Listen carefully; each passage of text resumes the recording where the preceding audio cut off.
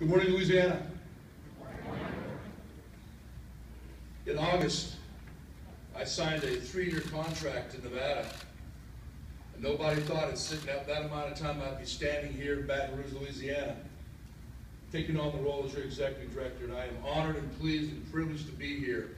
It's been an exciting time over the course of the last 12 days. I've enjoyed it immensely.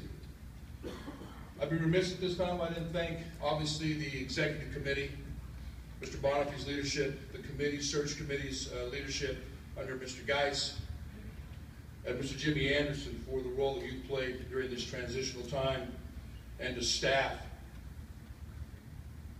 for how you've been able to handle this transition in, I think, a somewhat of a seamless manner, and I'm going to do everything I can to continue to keep that transition as seamless as possible during this very historical time in the LHSAA. Hard to believe that we are standing here today at some crossroads, important crossroads, as you all know, for the LHSAA, with the gentleman standing in front of you you don't even know. And I completely understand that, and would feel probably the same way if I was sitting where you are. But I've had enough opportunity now in traveling across the state that I think I have somewhat of a grip with at least one hand right now on some concerns and issues and some historical perspective of where Louisiana has been, where you are now, and where you'd like to go. As your executive director, it will be my charge to establish the strategic plan to handle all of those I just mentioned and taking into consideration each pocket of information and including all of you to do that. I do not have all the answers, but I have some experience, and I'm dedicated to education. And I'm dedicated to education-based athletics and activities for kids. Statistics show that those students that are involved have higher grade point averages, better attendance, overall good, positive influences on our campuses. But it doesn't mean that there's not a few knuckleheads along the way. We've all experienced that, but we all know that for the most part, it's what we love to do, and we have that passion, and I want you to know that your executive director has that passion, whether I'm working for students out west or I'm now working diligently for students in the south. I've told most of you as I traveled across the state and saw a lot of you, and I will say I have met a lot of you, but I don't know a lot of you. And I think we have that same commonality. You don't really know me either than the few snapshots that you've got of me through the course of this tour of cities, as I like to refer to it. The hospitality, the cordiality, the courtesies, the mutual, collegial, and respect, professionalism, y'all were off the charts. And I want to thank you for that. Which leads me to believe that you're ready to take and move forward, which you've heard me say before, with some ideas and things that what we feel will be best for the students here. I mentioned in those tours that I was going to be gathering information. And over the course of the tour, I've gathered that information, and guess what I'm going to do today? I'm going to share some of that with you, because I've also mentioned, as did Mr. Bonine, about transparency. I wasn't just gathering to go into this silent little folder someplace. There was individuals that wrote to me and asked that I not mention their names. Okay. But at least I was able to get some honest information and start building that trust from the time you hit send for that email, or you picked up that phone and called, and I took your call, or the eyeball to eyeball that we've had over the course of the last 12 days, not to exclude anything that we've done the last 2 or 3 days here. Believe it or not, the bulk of what I have heard from the majority of you had really nothing to do with the playoffs.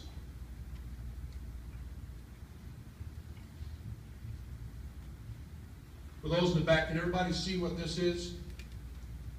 Everybody have one of these, know how to get to one of these? That's your handbook.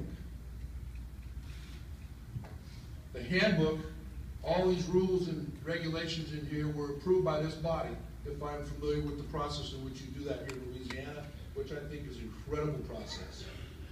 Believe me, coming from a state where the legislature helps make these rules, we have people that are legislators that are involved in education, and they're our friends, not our foes, but these are principal and coaches and executive committee member rules and regulations. What I'm here to tell you is these are not suggestions. These are what we're supposed to abide by. And from what I'm told, the consistency of application of these rules in here, from schools to schools, has been inconsistent. And when the inconsistency has been reported, there's been failure to follow through on that through the LHSAA. Now, from this point further, I'm wearing this jacket that doesn't have the LHSAA logo on it today because I'm a guy still from Nevada that you've hired here to bring in from the outside to put that extra different set of eyes on stuff. And that's what I'm bringing for you today. So please, as I move through this list, it's not throwing stones. It is just information that you have given me, and I'm not making it up. The policy manual, this book right here. Some believe if we would just abide by this, we wouldn't be having the problems that we have right now in regards to where we stand with the playoffs. And I want those coaches, principals, administrators in this room to know there's a lot of noise, and it seems to all be about football. But I want the coaches and ADs and others in this room to know that we have 20 plus other sports in this state, and I haven't lost focus on those either. Sensitive to that piece as well. 90,000 plus participants across our state. They're not all playing football. But I understand completely the importance of football in the South and in the state of Louisiana. There's been some concerns that through investigations and allegations toward specific schools there hasn't been any follow-up, there hasn't been a report. There's been no communication, Mr. Bonine. If there's been a complaint filed, let's stop right there. When the complaint is filed, it's not an anonymous letter. It's communication. And I truly believe as an educational leader, as a principal, having sat in the central office, we want to try to resolve any problems that we have or allegations or investigations at the lowest level of investigation, which would be at the sites, school to school. I truly hope that all you come together today, you're sitting in the same room. Let's exchange business cards today, or numbers we're using the directory on our website to communicate. Not that you haven't. Again, I'm just telling you what the perception is. And unfortunately, for some, the perception is reality. There's been allegations that the LHSAA avoids those tough decisions. I find that hard to believe, knowing the staff that I have, that you have put into place, or the executive committee has put into place, and those compliance officers that I've had the privilege to meet as I travel across the state, and they're in this room today as part of our staff that do those investigations. We're aware of the phone tree. It's amazing how when a compliance officer shows up at this school to check those files, before that individual leaves the parking lot, they made a phone call to the next school saying they're on their way. That's okay. We're communicating. We want to make sure everybody's accountable. And I mentioned it before about the institutional integrity. And if we all choose and vow to monitor this book that we put together, I think a lot of the problems would go away. Pretty simplistic, but think about it. And for those who've had a chance to try to read these rules and massage the interpretation, well, it's amazing how you know our phone number when there's a problem going on, but you can't call us when it comes to interpreting that. Which leads me to the next piece. Sometimes you get mixed messages, mixed communications. All needs to be addressed. Have you heard me say anything positive yet? Well, I'm getting there. I'm getting there. The contradicting statements coming from the LHSAA, the mixed messages, and I've heard about meetings just like this one, where requests were made and maybe something didn't happen. I like following through, because in my world, you implement something, you need to follow through with that. I guess it's like buying that car, and you make sure you maintain that maintenance record, but follow through. I guess it's that aftermarket piece that I want to try to make sure you understand with me. A lot of people like to build, but not many like to do maintenance. And I truly believe I'm one of those maintenance guys, and then as I said before, and boys, just come back to haunt me, the proof will be in the pudding. But that's what it's going to be, and you will only know that until you give me that opportunity.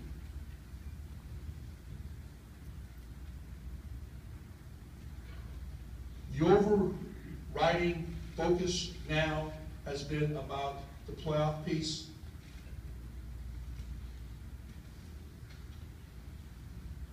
And now it's time for me to take this jacket off as the guy from the outside and display proudly my logo as your new executive director of the LHSAA. Proposals that I've seen that are going to be voted on today, taking a look at today, all have merit. They all have form of merit for what needs to be tried to be done. But it's a repair piece, in my opinion, at this point. The split happened 2 years ago. Every year we come back and want to implement something else to kind of make it better. I understand that because I've worn out the whiteboard theory with all of you. You're tired of hearing it, I'm not going to bring it up again. But when we get to the point today, when we have to make that decision, I ask that you not hamstring me, tie my hands, or give me something I haven't had a chance to get my hands and my mind around on where we want to take it. I said before, I couldn't be a principal today. The responsibility you have for your teaching faculty, your custodial help, your classified personnel, all the students every day that walk into the school, which, by the way, the good news is the students haven't figured out that they've got you outnumbered. Thank the Lord. So keep doing what you're doing, because we haven't read about you yet that they've taken over. So you're doing a good job there. But in seriousness, the responsibilities you have today with the accountability reports, the implementation of the new shiny penny, the implementation of this curriculum, the testing, all the data you have to disseminate and put together to prevent the non-education of students to get to the point where you're showing that you are a progressing school. And I didn't talk about staff yet, evaluations, all the stuff you have to do with that. You've got enough to do. And I truly believe why I'm going with all of this is you've got enough to do without having to worry about athletics, which you love or you wouldn't be here. But you have a lot of stuff you need to do, and I want you to give us the ability to work with your coaches and your athletic directors and this office with my leadership to get this thing straightened out. That we can make a vote on something to get it back to you. That $1 million question has been, well, Eddie, you've asked for time. What does that mean? Well, a year's been thrown out there, but we don't have a year. But I'm going to give you some hard, not dates, but a timeline so you know you can make me accountable. Last time I counted, was 5 cameras in the back of the room. There's gentleman right here taking my picture. So I think someone's going to know what we did and what we said in here today. From the day I take office, that first part of March, we have state basketball. I'll get in here, get unpacked as best as I can, and I'll meet y'all in Lake Charles. 45 days from the day that I take office, we're going to establish a committee. to review all the stuff we've been talking about. At that time, I truly believe it's for us to forget about all the noise around us, ignore that, and change that, and focus on the task at hand. Quote Tom Brady via Coach Belichick. I thought it was a good one.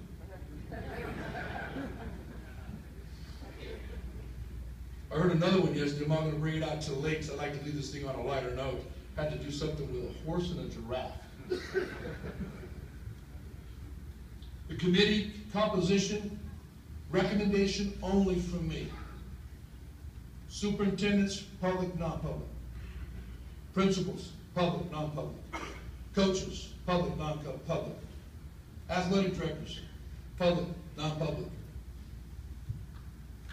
Hold on to your hats. I know they're in session. Maybe a couple of legislators. Let's get them to the table. These are just recommendations. I just saw somebody blink going, he's crazy. These are just recommendations. But I wanted to give you that timeline number one. With a target of 25 to 30 days after that to have that committee that you're going to help me choose by working through staff. And I was telling like that principal role, which one of your VPs you want to give cheerleaders to? Not by, I don't fit anybody with that. I'm just saying, you know, sometimes there's some problems with cheerleaders. And you can see that mom coming down the sidewalk. And that's like that. You just got to think real quick on your feet. If you get on your radio and you say, Mr. Geis, would you come to the front office, please? Mr. Geis, would you come to the front office, please? I say that because I'm not real sure. I haven't decided, and Mr. Bonine, please excuse me for saying this, don't know whether, as your executive director, I should facilitate that committee, step aside, or I will help lead it, but maybe it should be chaired or work with someone else, and maybe I should allow one of my staff members to help coordinate that piece. Haven't got to the logistical piece there, but the bottom line, what you all wanted to hear is a timeline. We're going to get a committee, we're going to meet, and anything that may be brought up today, anything I hope is tabled today, will be something we're going to discuss. Let's massage that. Let's give it a chance to marinate on that. And have something we can get to the principals, coaches, athletic directors, all our stakeholders around the time school starts. So it gives us some time to beat it up, whiteboard, erase, change, do what we need to. So when we come back to this meeting, we're ready. And for the first time in the history of the association, that vote will take less than 5 minutes. Because we all know where we're at now. Is everybody going to agree? No. No. But I want to get the bulk of you that can at least move this thing forward for what I feel is the best interest, and you feel is the best interest for all of the students, with in mind your community. It's a give and take, people. You know that. All I've heard about is the history, including those individuals who were inducted into the hall, about how they love the LHSAA, and we are approaching that 100th year. Jim, you didn't sit on that first board, did you? Just checking, I was just checking. BJ was there. And to get this thing kicked off in a good manner, I would like to, and I'm not making light of it, but maybe we should have a little fundraiser. How about, well, first of all, I found out a real muddy road, or if it's raining and now you're out in the bayou, some real muddy road is referred to as gumbo. Have you heard that before? Obviously. I never heard that. Because look at me, I know what gumbo is. So maybe we should sell some raffle tickets and put on a special event where we could have Vic Bonifay and BJ Gazzardo mud wrestle. How about that? Anybody? Let me show of hands. How many people would watch that one? Raise your hands. Mr. Alexander, you're in charge of that fundraiser down there, okay? That's the way it works. So you see there's a time frame and a timeline for you, some information, positive comments. Mr. Bonine, I didn't vote for the split.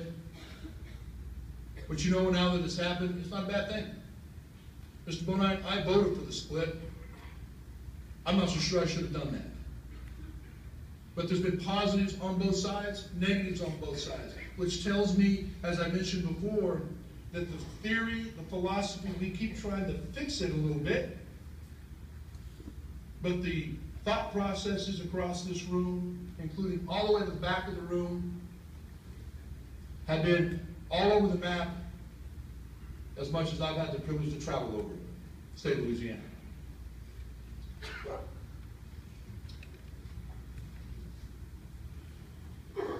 Solutions, the timeline, our calendar. That's the best I can do for you today. I hope that you give me the opportunity to lead you in the direction we think we should go, and I think I've heard that from you.